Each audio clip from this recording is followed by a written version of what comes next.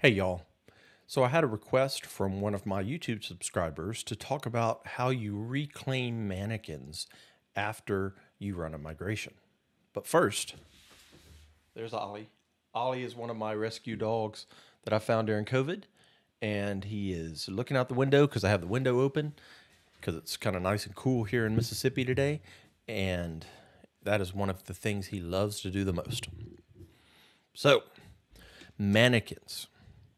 When you migrate, say from GitHub Enterprise Server to EMU or a Bitbucket server to GitHub Enterprise Cloud or EMU using the GitHub Enterprise Importer tool, which I've got previous videos on, when you do those migrations, we migrate the repositories, we migrate metadata like pull request history, issues, stuff like that.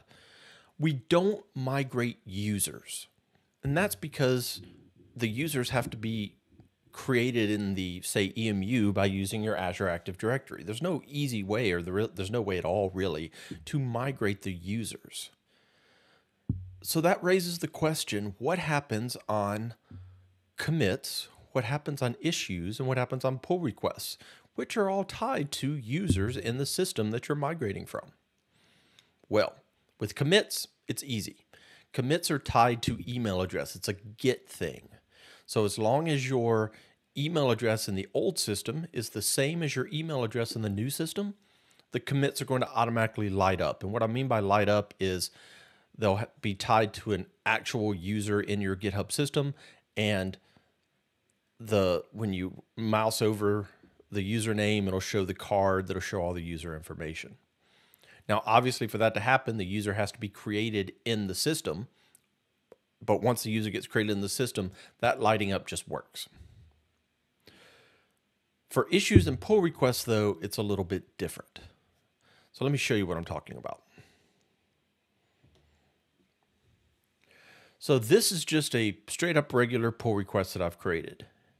You'll notice that my user is got my image, and if I highlight over my image, it shows me the card that shows me all my details. Or even if I highlight over my username, it shows me the card with all my details. And if I click that link, it would take me to the profile for that user. So this is what you want to see.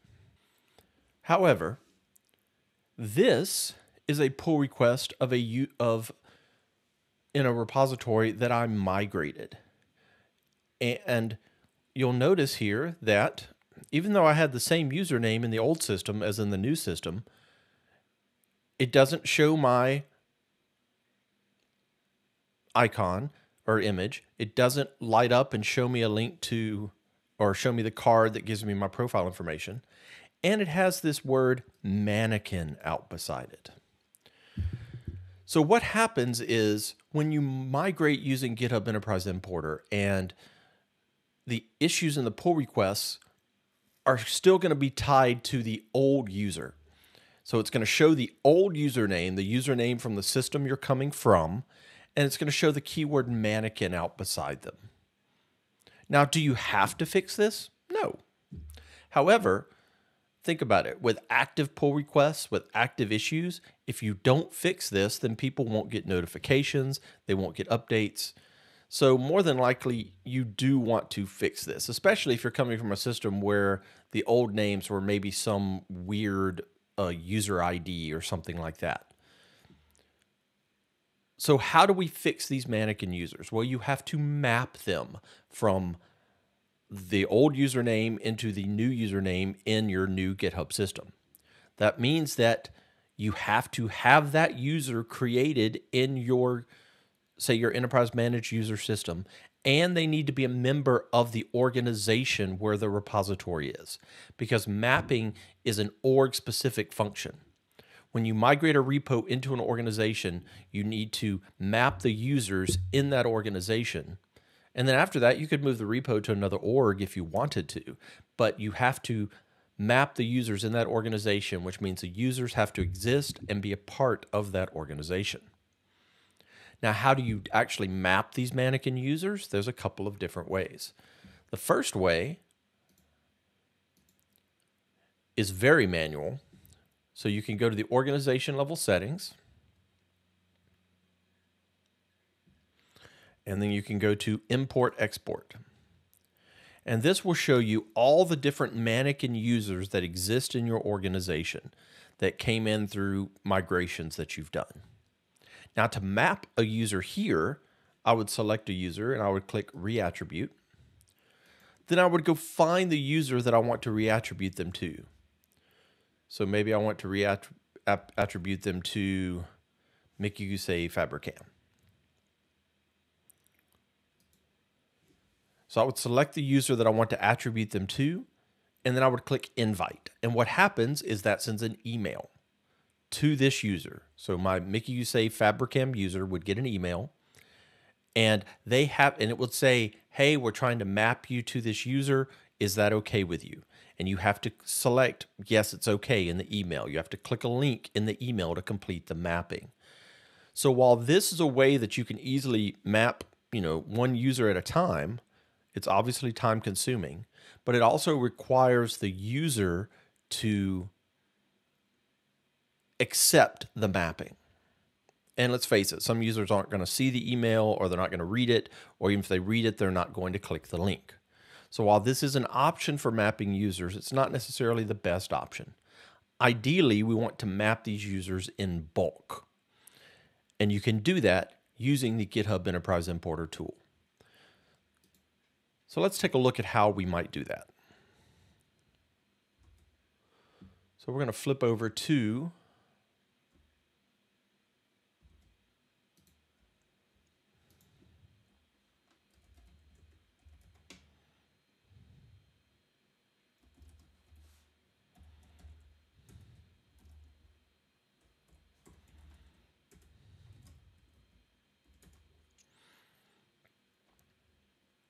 Okay, so here we are at the command line.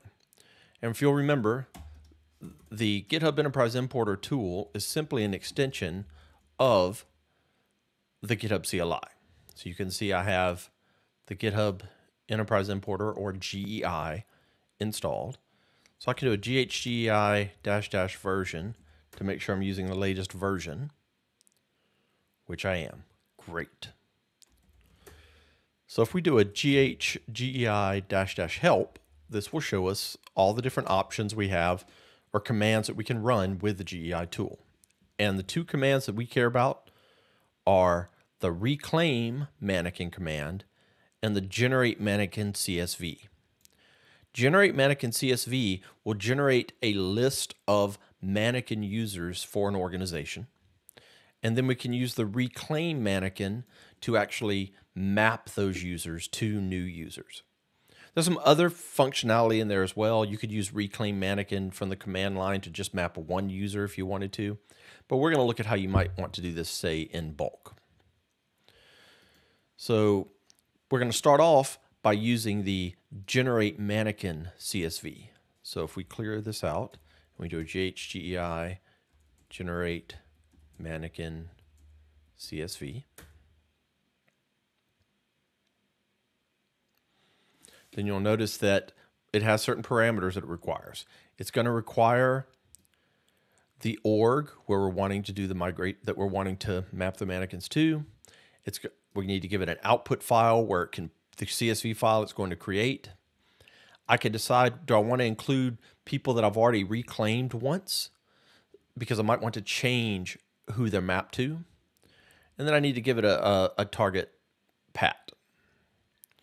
So a personal access token. Now what I'm going to do is pause here for a few minutes. I'm going to go create an environment variable called ghpath that has my personal access token in it, so that honestly you can't see it. Be right back. Okay, I'm back. So let's actually run this command to create the CSV file that we need. So we'll say ghgei -- GitHub target org, which should be Migrated. Well, let's double check that. Migrated -- Fabricam. And we're going to say -- output and users.csv. I don't have anything I think I've reclaimed right now, so I'm not really worried about including the reclaimed. So we're going to generate this CSV file.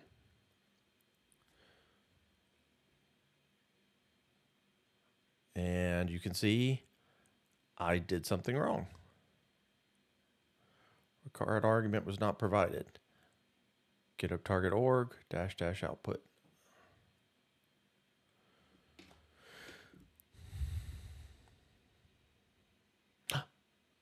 Oh, because I didn't put the command in front of it like a doofus.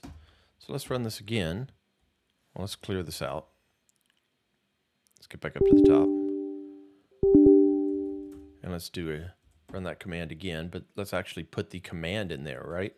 The generate mannequin CSV. Duh. And it found 11 mannequins. And if we do an ls, we can see that there's my users file. If I cat out that users file, then we can see this is what the mannequin file looks like. You get a header, which has to be there, don't remove it. And you have 3 columns. You have the mannequin user name, you have the internal ID based off the organization you're in, and then you have the target username. So I need to come in here and map these appropriately. So let's do a vi users.csv. And in this case, I'm only going to map 1. So I'm going to map this to my user that I have here. So let's verify my user here, which is Mickey Gousset Fabricam. So I want to map my Mickey Gousset user to Mickey Gousset Fabricam. Now I'm only going to map this one user in this file right now. So if we clear this out and we cat this file, you'll see that I've mapped only the one user. So given that we've now have the mapping, now I want to run the ghgei reclaim mannequins. Oh, it's reclaim mannequin, it's singular. So let's try that again.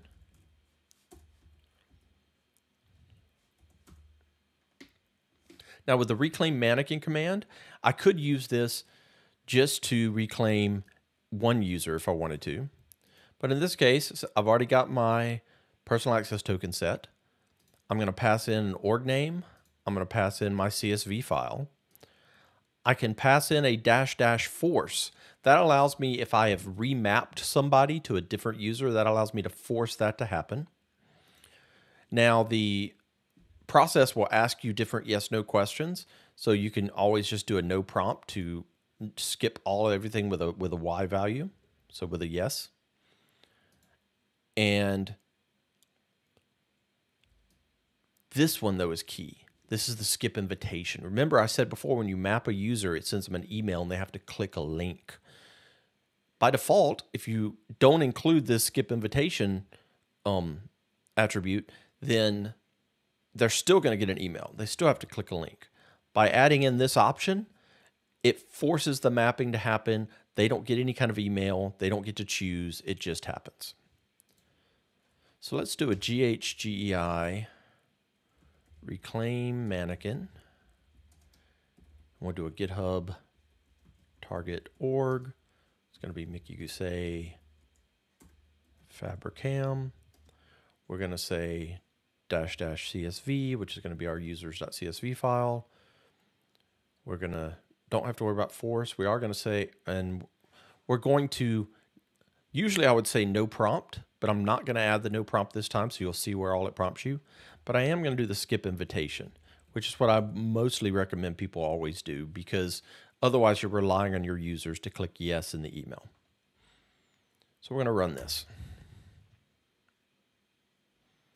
Oh, I messed it up somehow. Skip invitation. You're running update version. Oh, I misspelled reclaim mannequin. All right, let's try this again, and let's actually spell the attribute correctly. Reclaim mannequin, and here we go. So now you can see it's prompting me, are you sure you want to continue? This is immediate and irreversible. I'm going to say yes. And you'll see it goes, and for the lines that I did not include any sort of mapping, it skipped them, but it did map the one that I did include. So now if we go back over to here and we do a refresh, you can now see that my user is mapped. I don't have an icon really set with my user yet, but my user is now mapped. And when I highlight over them, it shows me the card related to that user. So I've now mapped this user appropriately. And if we go back to the organization level and we go to settings and we go to import export and we go to attribute invitations, you can see that this attribution has been completed.